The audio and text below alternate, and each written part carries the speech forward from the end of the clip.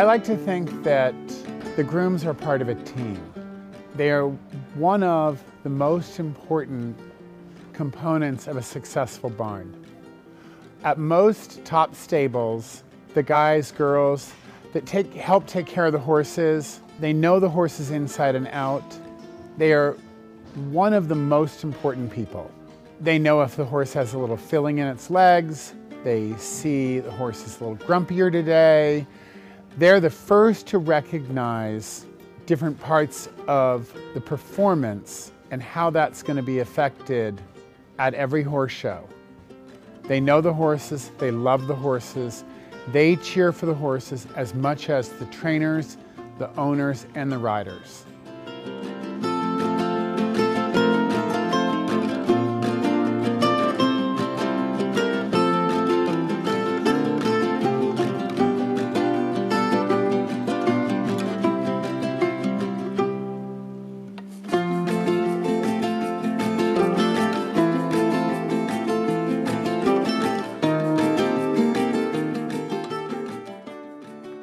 I feel like a lot of the common misperceptions are that, people think they just hack up horses and muck stalls, and, that's far from the truth.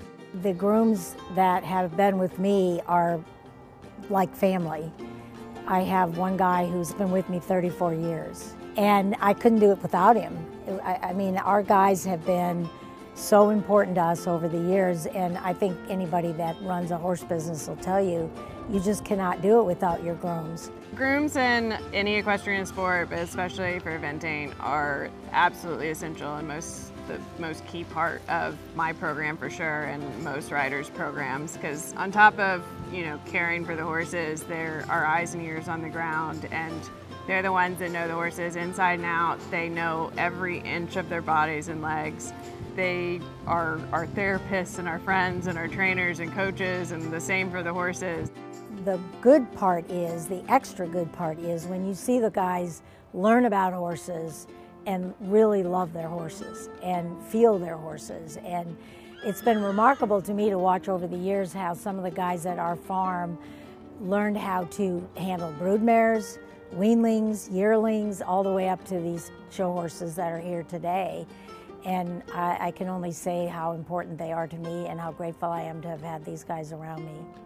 They almost have a sixth sense around horses. And both Mandy, my daughter Mandy, and my granddaughter Carly, and Cade, my grandson, have grown up around these guys, watching them handle their legs, put the tack on, actually learn to clip them without any kind of resistance, by being patient and just having a good feel for the horse.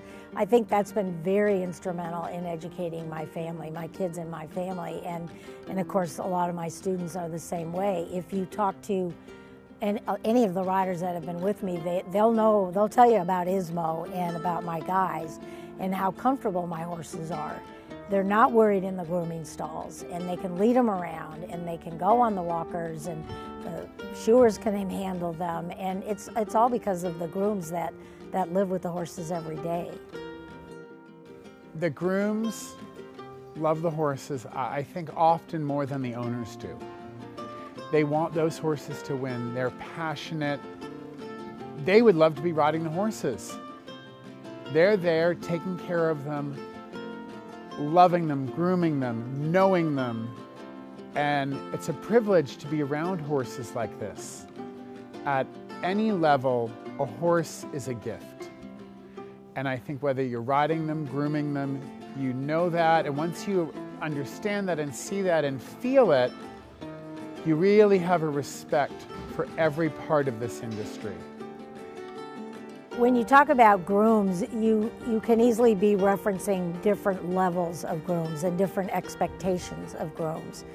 And from the highest level, that includes management to even paperwork, to the guy that just is starting and learning and is feeding and cleaning.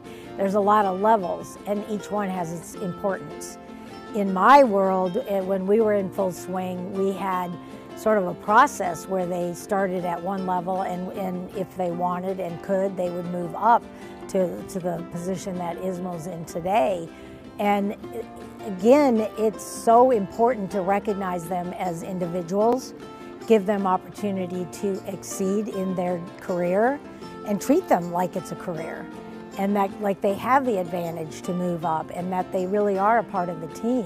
And certainly if you just watch the Pan Am Games and you know that level of business people and grooms, I'm sure they'd all tell you the same thing. They're a part of the management and crucial to the rider's success. So I think you have to refer to them at different levels. There's just like any job, they come in at a level, they earn their way up, and you've got to recognize them as individuals and give them that opportunity.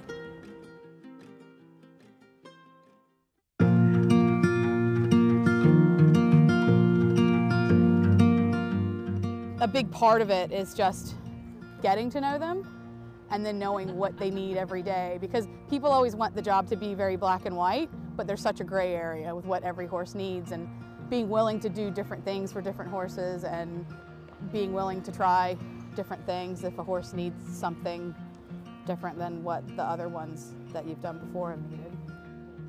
When I was a kid, I found a rehab facility not far from my house and went there and asked for a job. And then some eventing riders were there starting babies, and that's kind of how I got started in eventing. They just kind of picked me up off the side of the road. And then I don't even think I realized that grooming was like an actual job. It just kind of happened. And then I'm better at grooming than riding, so I just kept doing that, basically.